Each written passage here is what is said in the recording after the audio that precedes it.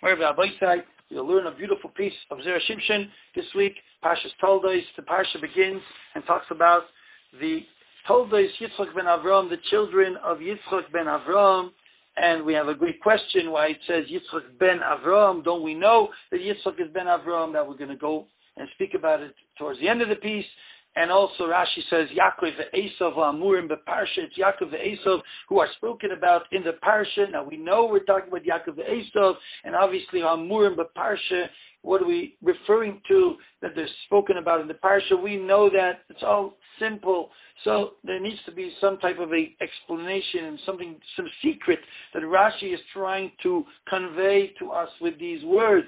And we'll see this towards the end of the shtickle. And we go further and we hear about the Yaakov and Esav that are born. And we have a pasuk. The pasuk tells us about the relationship of Yitzchak to Esav, and also the relationship of Rivka to Yaakov. So the pasuk tells us, the pasuk Chavches, Vayehav Yitzchak es Esav ki tzayid bepiv. Yitzchak loved Esav because he tzayid bepiv. We will see what that's a pshat, because hunting food is in his mouth. We'll see in a second what that means. But Rivka oheves es Yaakov, and Rivka loves Yaakov. Already the Mefarshim, Sifsekoyin, and others say that by Yitzchak it's written as a lashon avar, as a past tense. Vayehav Yitzchak, he loved es Esav, and that's because Kitayid B'Piv is something like Ahava, Tluya B'Davar, which is dependent upon something, which is a Batla Davar, Batla Ahava, something which doesn't have to be constant, doesn't have to remain. And Rivka Zoiheves es Yaakov, it's always constant. Rivka loves Yaakov because Ava She'ena Tluya B'Davar, which is never B'Teila. But what does it mean, Kitayid B'Piv? So we have the Targum Unklis, and the Targum Unklis tells us that the reason why he loved him is Arei mitzedei hava ochil, because he ate from what he hunted, and he made him very, very sweet, good food, very geschmacke food, and this is what Yitzchak loved Esav because of that. So that is the pshat the Targum Unklis says, and Rashi begins, bepiv, according to this, means in the mouth of Yitzchak, that he gave tzayid into the mouth of Yitzchak, Targumai, like the Targum says, bepiv shel Yitzchak. But then there's the other pshat, which is the Medrashai. And the reason why Rashi brings the Medrashai is because the Gur Aryeh says, the Maral says, it's a little bit schwer, the first pshat, because it should say, Kitzayid lipiv, because he brought tzayid to his mouth, not tzayid bipiv. So it's much better to feed Medrashai, and the Medrashai is what it says in Targum Yoinison. And we'll see Rashi first. The piv shel Esav, shoyatzad Esav umerameu b'dvarav. There was hunting in the mouth of Esav. He was hunting Yitzchak, and he was tricking him and cheating him with his words of his mouth. So, and that's what it says before in Targum Yoinison. Arum mile ramayusa, words of Ramaus bepume were in his mouth. So he cheated Yitzchak, and that's what it says, and that's why. And how did he do it? He would make himself look as if he's a tremendous medaklik b'mitzvahs, and the Medrash says this, and he would talk about maisris, which you have to give meiser, taif, and he would ask about things which, unbelievable, no one gives meiser from, like how are you ma'aser, the melach, the salt, and the teven, and the stubble, and the, right, and this is what Yitzchak thought, that because of that he was medaklik b'mitzvahs. So there's a lot of many pshatim in the pasuk itself, and we go now right to the Sifsei Koyin, which we're going to bring afterwards, what he brings from B'Shem Rabbi Yosef Gikatili in the Shari Oira. But before that, we bring what it says in Sifsei Koyin itself. And he says, he started off with the first pshat, the pshat of Unkles, and saying over here that Yitzchak needed that Esav should give him to eat. And there's a big question on it, which really the Even Ezra already asked the kasha. Yitzchak was such a great gevir, he was so wealthy. It says, he became so great in wealth, and they said that even the dung of his mules is better than the gold and silver of Avimelech. It was such a tzlacha by Yitzchak, and he was such a great gevir, so he needs his son Esav to bring him food. He must have tremendous servants and slaves that they could bring the food and there's special chefs making the food. So what do you need Afka Esav for? So Ibn Ezra says a very big chiddush that you have to say that Yitzchak was Yored min Achasav, he became poor. But it's a very big chiddush that he became such a poor man that he needed Esav to feed him. But whatever, this is not such an easy pshat then. So then he goes to the next pshat and he brings the Chazal that he was tzad, he hunted Yitzchak with his mouth, but Ketzad Ma'asrim Samelach, and he asks these words, he says, Yitzchak was a Navi, and Hashem was with him the whole time. So how could it be that someone like this who sees everything, he's all seer, and Yitzadeu Esav Esav is able to hunt him with his mouth? So he doesn't like that pshat either. Then he says a very beautiful pshat, his own pshat, and says like this: Kitzayid Bepiv means Yitzchak knew who Esav was, and he knew that that Esav is not going on the good path so much, and he wanted to bring him back to the kedusha, to be mekar of him.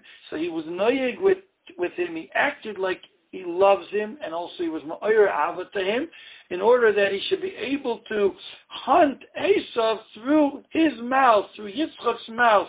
So you medaber imay v'loshen raka kedei l'tzaydai, in order to hunt Esav, la'aviyoi lemutev, to bring him back to good. And that's where you see that he spoke to him so nicely. He says, "Vayomer love bini, vayomer hineni," and he says later on, "Mi ata bini." He speaks so beautiful and so calm and so peaceful and so loving to his son. And really, it was only Vav Yitzchak Esav loy ava gemura. He didn't love him true ava el kedei l'tzaydai depiv, which is a very interesting pshat. But then he brings the Shari Oira, which is what the Zera Shimshon builds his whole piece on, and he brings the following. The Shari Oira writes on V'yev Yitzchak Esav. He asks the question: V'chi tzadik gomer ki Yitzchak, could a full tzaddik like Yitzchak, a complete tzaddik, she'en hashchina nifredes imenu, that the shchina never leaves him, and he sees everything, afilu shahachas, even one moment the shchina doesn't leave him. How could it be that he loved a Rasha like Esav? And he says the words, El perek gadol misoides ha'Torah. This is a great perek from the secrets of the Torah. And he says, what's the pshat? You should know. Ki Yitzchak Avinu zal tzafa, he saw with his nevuah, kol ha'asid liyas, all that's going to be. And with tzafa v'roa, kol b'nei Yaakov, choytim machisim of Hashem, and he saw the sons of Jacob, he saw the Klal Yisrael sinning and angering HaKadosh Baruch Hu. And through that, they're going to have to be going to Gehenna and have for everlasting purgatory. And it's going to be terrible to burn forever. And it's terrible. So, and we find that Avraham Avinu also saw that when Hashem put in front of him the two choices, should they go to Gehenna or should they go and be subjugated by the Umas Ha'olam, which the Iker is Esav in Edom, and Avraham Avinu had chosen that they should have Shibud Malchiyos.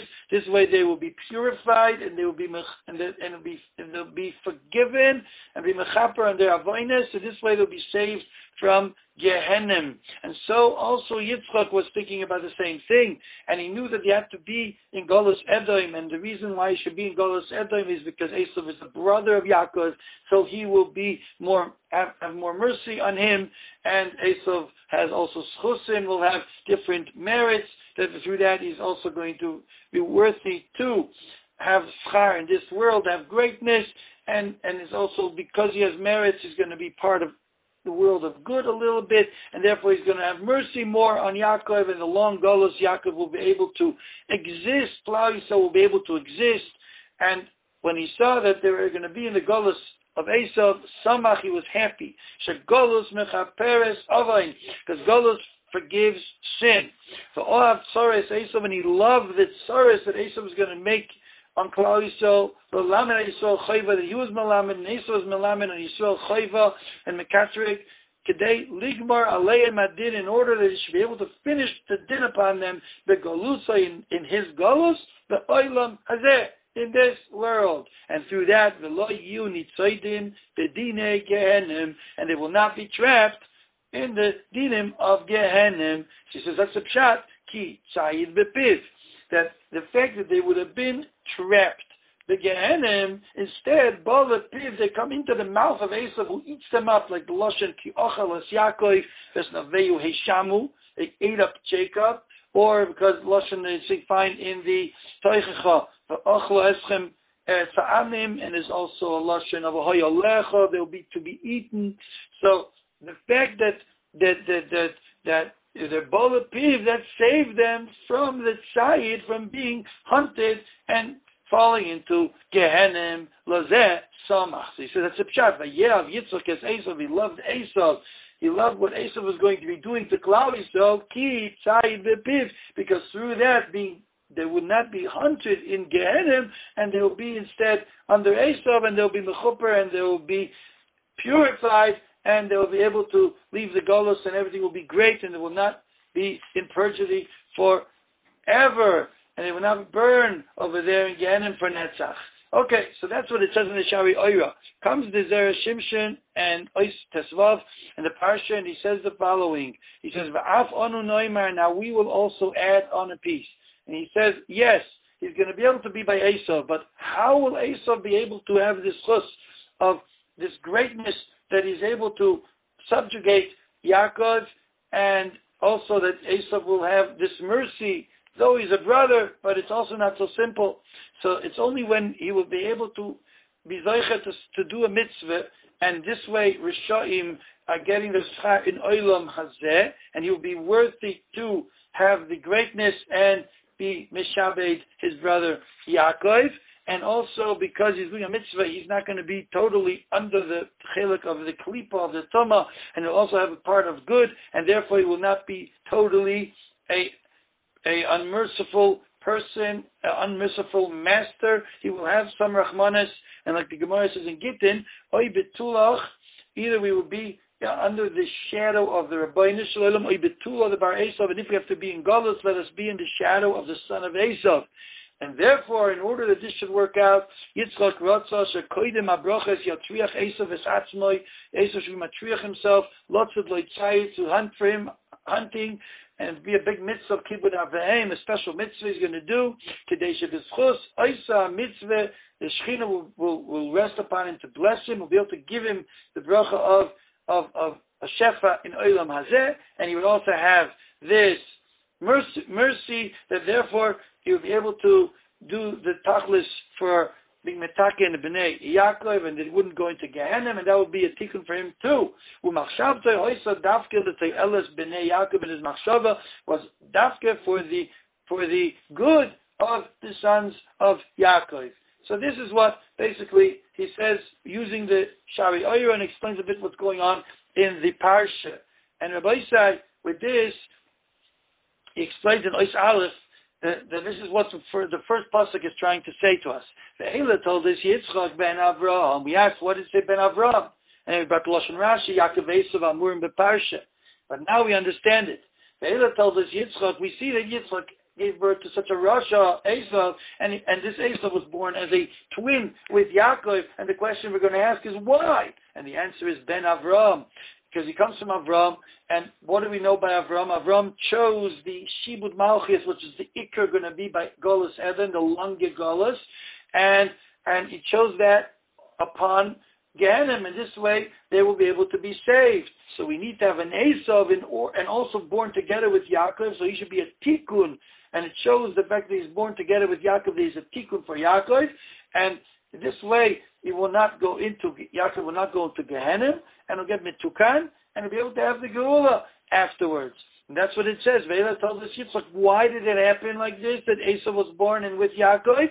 Ben Avraham, because he's Ben Avraham who chose the union of Shibud Malchus over Gehenim, which is just what we just heard in the Shari Oira. And that's what Rashi says. Yaakov Esav, who Amurim beParsha, learn it and see what is said about this Esav in the Parsha, and you will see that it says Vayev Yitzchak es Esav Kitzayir bePiv. And we just explained that's in order to save Klal Yisrael from being mitzoid in Gehenim, and that's why Esav had to be born, even though he's a Rasha, and he's coming from a tzaddik, but he had to be born from Yitzchak, and he had to be born together with Yaakov because he's his tikkun together. That's what it is. And with this, there's a beautiful pshat in a sefer written by Rabbi Yitzchak Oish, who was one of the great Goinim of the Frierdiker generations, who says such a beautiful, beautiful pshat in the Haftarah of Toldot, which we're not going to read this week because we're going to read Mocher Chodesh.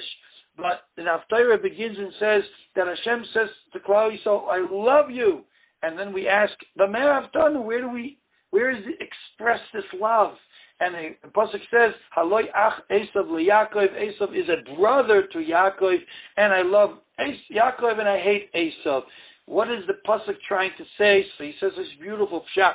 He says that is the nekuda, that HaKadosh Baruch Hu is expressing His love to us by putting us in the galus of a brother who has more love to us, more mercy to us than others would have. Like we said, the Tula, the Bar Esav, we want to be in the shadow of the son of Esav, and that's what he's saying. Halei ach Esav liYaakov, because he's a brother, and he can bring him in a galus of a brother that also expresses the tremendous ava of HaKadosh Baruch Hu to Klal Yisrael, that even in such a matzav, he picked for them the best way so they should have galus. And it's a long galus, and Rabbi Isai, we want to really get out of here from this Golus Edom, and Amir Hashem, now we're coming to Rosh Chodesh. Rosh Chodesh is the message, the same as the moon is Mischadesh, so we also are Mischadesh, Kemaisa, like the moon. And Amir Hashem, we should be Zeicher that the Rabbeinu Shalom should bring an end to Golus Edom, as the pasuk says, V'yodai oichezes ba'akev Esav, says the Medrash, that the Yaakov's power, Yodai, his power, like Chezes Ba'akev Esav, is when Esav finishes, that's when Yaakov is going to have the power, and we be zeichet to what we're going to be asking for in the tefillah of Birkas HaChodesh, Yigal Esanu B'Karai, Yikabetz Enocheinu Abakam V'Sa'aretz, Mitzvah Hashem, B'Karev Mamish, B'Gula Shleima, B'Yis Mashiach Tzidkeinu, B'Meira B'Yameinu, Amen, V'chein, Yehi, Ratzain. Good Shabbos to everyone, and a Gittin Chodesh.